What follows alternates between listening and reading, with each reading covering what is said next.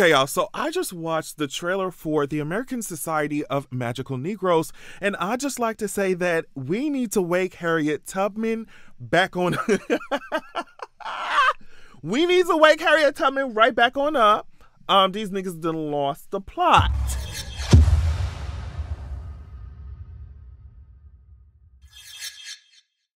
Now, real quick, if you're looking for some magical Negroes for real, make sure you check out my series. I published the first book back in 2020. It's called Xeraxia, Wrath of the God King. Links will be in my description. It comes in ebook form as well as audiobook form. I'm working on the sequel. I'm hoping to release it next year. Here is an excerpt of it. Yeah, you can pause to read if you really want to get into it. You know what I mean? The sequel is already twice as long as the book I've already self-published. So yeah, the series is definitely coming along. But yeah, check out the first book. It's the first one in the series, so go easy on me. I was just setting everything up, you know what I mean, figuring things out. But either way, it has a 4.9 star rating on Amazon, so yeah, you should get into it. All right, now before any of y'all talk about, oh well, you're just mad, y'all are just mad at this trailer because you don't know what the concept of the magical Negro in film and media, whatever is, and so I'm just like, let's just get that out the way right now. Okay, I know what it is. We're gonna explain it in a second. But I think that the concept of the magical Negro in film could really be analyzed and dissected in so many interesting ways, but this movie, in my opinion, will not be a movie that does that. Okay, so, and also, I think that if you have the name Negro in your title in 2023, like, you better come hard with it. Like, you better gag me, girl. Like, you know what I mean? You better give it to me. And to me, based off this trailer, this shit didn't do it for me. So before we get into it, the magical Negro is a trope in American cinema, television, and literature. This character is a supporting stock character who comes to the aid of white protagonists in a film.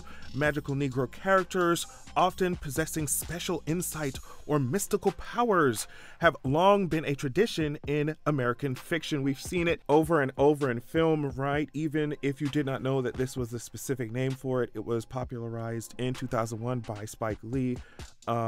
So like, even if you didn't know this specific name, you know, like that one character who doesn't have a personality, doesn't have a plot of their own, you barely know their first name, but they're there every time. You don't know shit about what's going on in their life, girl. Like, you have no idea what their problems is. It doesn't matter, right? Because this black character is only there in this TV show, in this movie, in this whatever, just to help the protagonist move along, and that's it. Like, we know that. So when I first found out about this movie, or at least just saw the title, I was like, okay, you know, I was kind of taken aback a little bit by the title, Negroes all in it, but I was like, okay, this could be really cool if they satire it up and just really give it to me. You know, if they give it to me, then I'll be okay. But now we get this full trailer. I don't know, this is the first time I'm seeing it. Something dropped today and I'm just like, girl, it's not giving me, when I say it's not giving me nothing, I'm saying it's not giving me nothing. So we follow this light-skinned named Aaron, and Justice Smith, he's been in a lot of stuff. He's a working actor, well-known actor. So he's playing this guy named Aaron, right? And he can feel white people's discomfort. We hear in the trailer, watching you walk through a room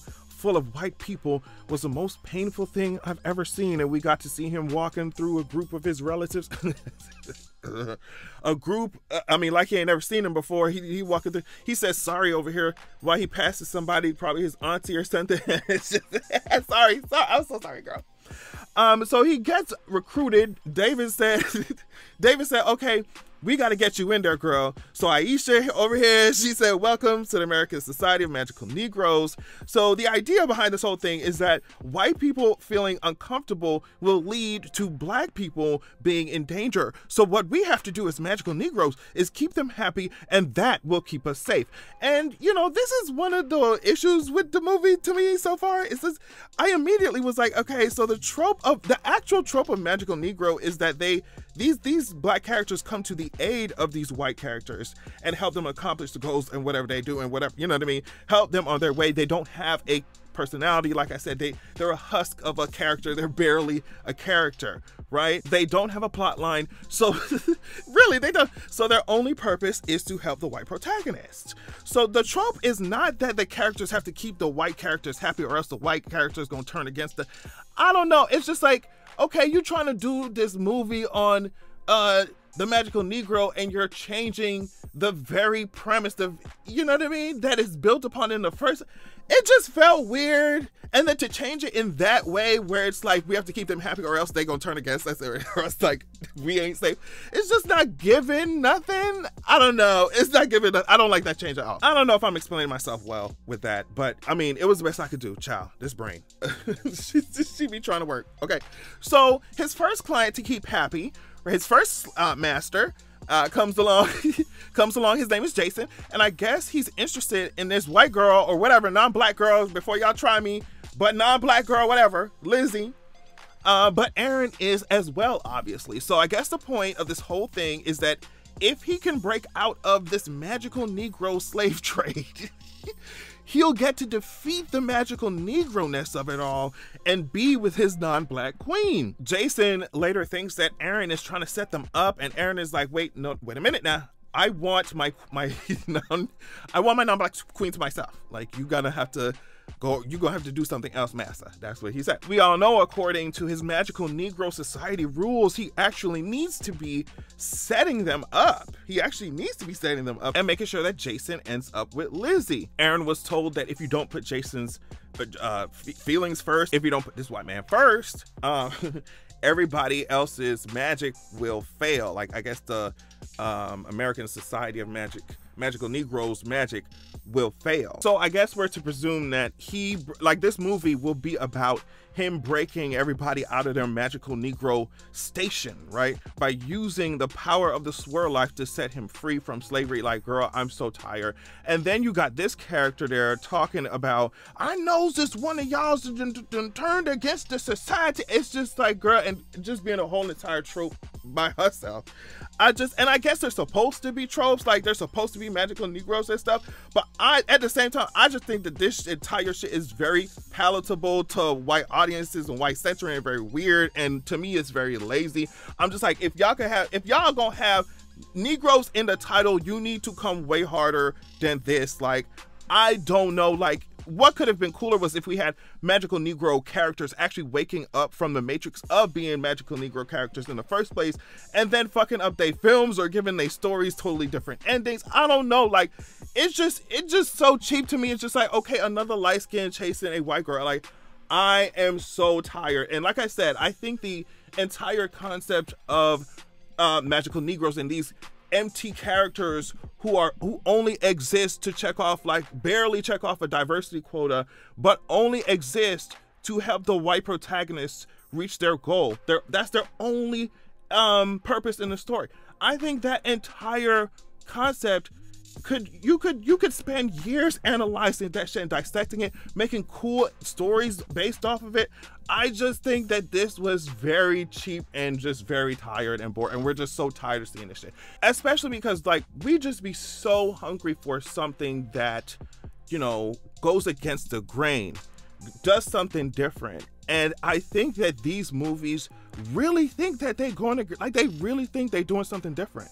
And it's like, no, what would be different is if we don't have a light skin chasing after a white woman in a movie with the word Negroes in it. Like, that's what would be actually innovative. We've seen this shit over and over and over before. It's not challenging. It's not innovative. It's not, you know, gonna make people shaking their boots. It's not gonna make them think about no shit. It's not even at the very, we've seen this shit before. It's so boring and tired. And then to latch on to the idea of, like, oh, maybe this movie will be really analyzing, or just to latch on to the concept of the magical Negro and not do anything with that shit, or to give us this with it. It's just like, girl, you could have really been a barrier breaker. You could have been one of those girls. Like, you could have been, you know, you could have really challenged us. And instead, we got this weird corporate looking shit.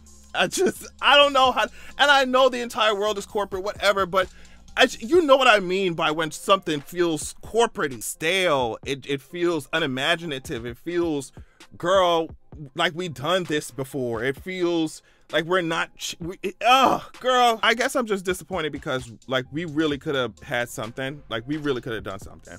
And like I said, even I think some people think that we expected, oh, girl, it's gonna be wizards and riding broomsticks, and even if it wasn't that, yeah, that would have been cool. Even if it wasn't that, even if it wasn't actual magic, like, you could have gave us more than this, girl. You could have given us more than this. I ain't feeling it. I'm so sorry.